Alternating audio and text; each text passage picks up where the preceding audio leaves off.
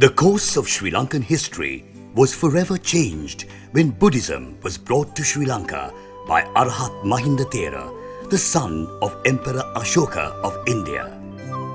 Along with the advent of Buddhism, Sri Lanka saw her socio-cultural development improve by leaps and bounds, spreading out from Mihintalaya, where it all began. It was at Mihintalaya that King Devanampiya, the ruler of Lanka at the time, received the Buddhist teaching, and from where the Buddhist philosophy set forth to the island.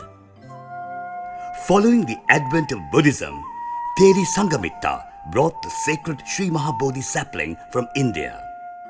The sapling originated from the original Bodhi tree that sheltered the Buddha when he attained enlightenment. Today, this revered Bodhi tree, planted in Anuradhapura, is one of the oldest trees of historical importance and a revered place of worship for Buddhists. Yet another attraction in Anuradhapura is the Samadhi Buddha statue. This statue, carved out of granite and yet embodying the most delicate and intricate of finishes, is the pinnacle of the art of carving Buddha statues. The Buddha statue in Ashokaramya, although not as well preserved as the Samadhi statue, portrays highly artistic features. The standing Buddha statue in Aukana, situated not far from the main historical city of Anuradhapura, is yet another renowned creation of ancient Lankan artists.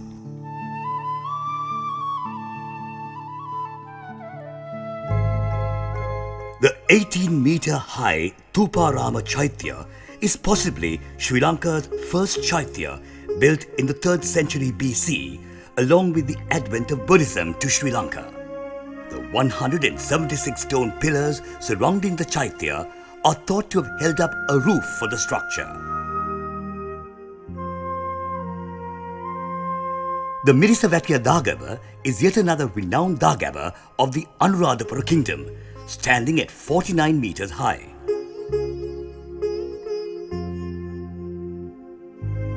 The Ruanmeli Saya is truly the apex of the Sri Lankan Chaitya tradition. Built by King Dutugamanu, the Chaitya stands at 59 meters high, with a pinnacle painted in gold and the crest jewel or Chudamanikya alone measuring 8 meters in height.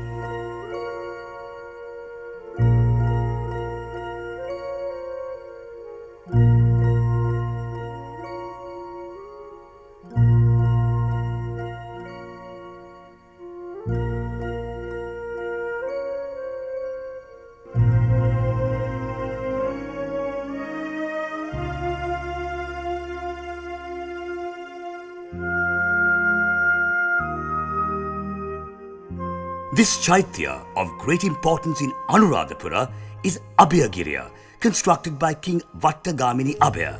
It was completely destroyed over the centuries, but was reconstructed in recent times and now stands tall in the historic city.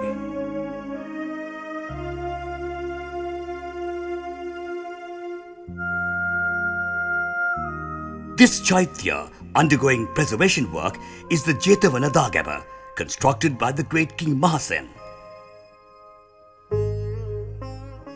Its place in history has been assured as the world's largest brick structure. It is believed to have enshrined the Buddha's Patidhatua.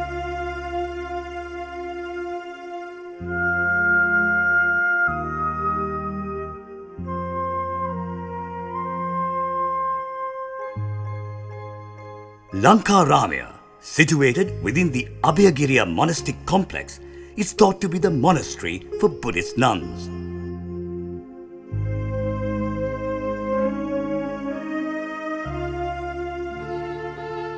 The intricate carvings and artistry of the Sandakandapahana or half moonstone, a well-preserved specimen from the Anuradhapura era placed at the entrance to a building, still inspires awe in those who view it.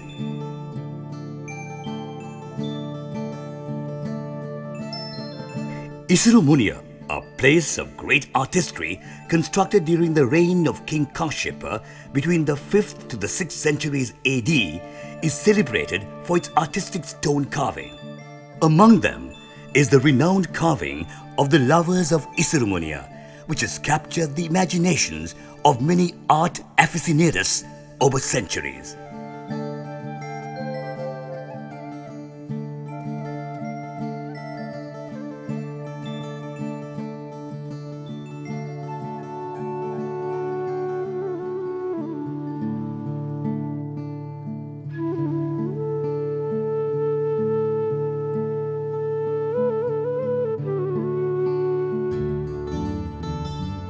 The ponds and tanks of the Anuradhapura era too embody great architectural prowess.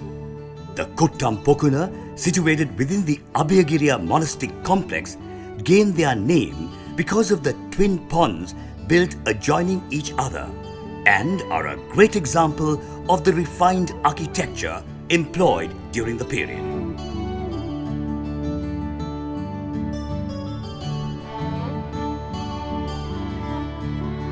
This pond is called Yathurupokuna, which is the vernacular for key, as it is built in the shape of a key.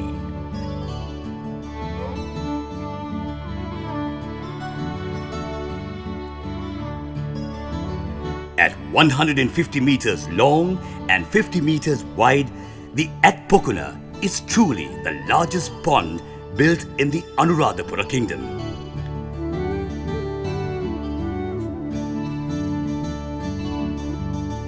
This beautiful pond, built in resonance with its natural surroundings, is the Kaludiyapokuna, situated close to Meentalaya. This pond too is thought to have been built to provide for the needs of the monks of the many monasteries within the kingdom. These two beautiful ponds, built within the Malwathu Oya gardens, hark back to the luxurious lifestyles of the ancient royals of Anuradhapura. Incomparable in artistic beauty, this pond is decorated by beautiful carvings and is thought to have been the pond built for the king to bathe in. Archaeologists believe that it was built by the great connoisseur of art, King Kashyapa.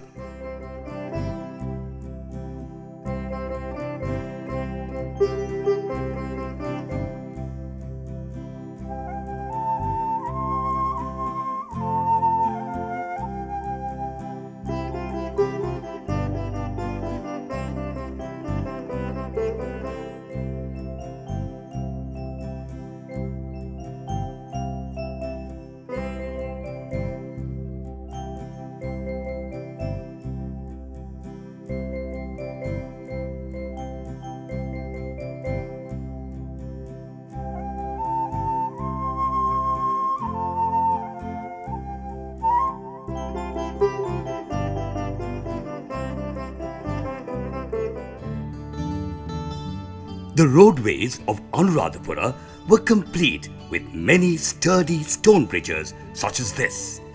Made for the easy passage of royals and traders, evidence exists to say that some of these stone bridges extended up to 1.5 kilometers.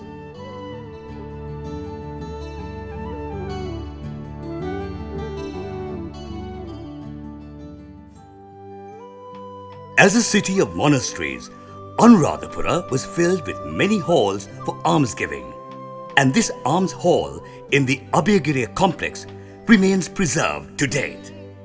These boat-like giant receptacles are thought to have held the rice and other dishes prepared for the monks.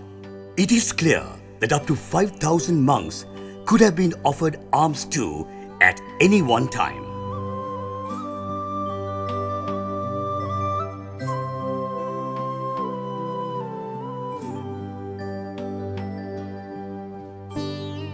This highly sophisticated hospital complex in Meentalaya, dating to between 6th to the 8th century AD, displays the advanced medical practice that existed in Sri Lanka at the time.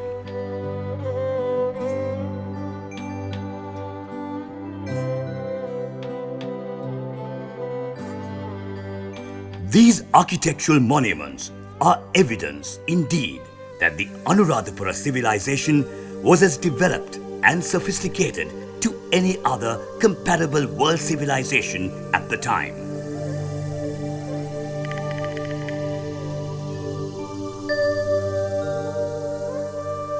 Marking the beginnings of Sri Lanka's agricultural civilization, the kingdom of Anuradhapura spreads over a scenic area, drawing tourists from the world over even today to leave an indelible mark etched in their memories.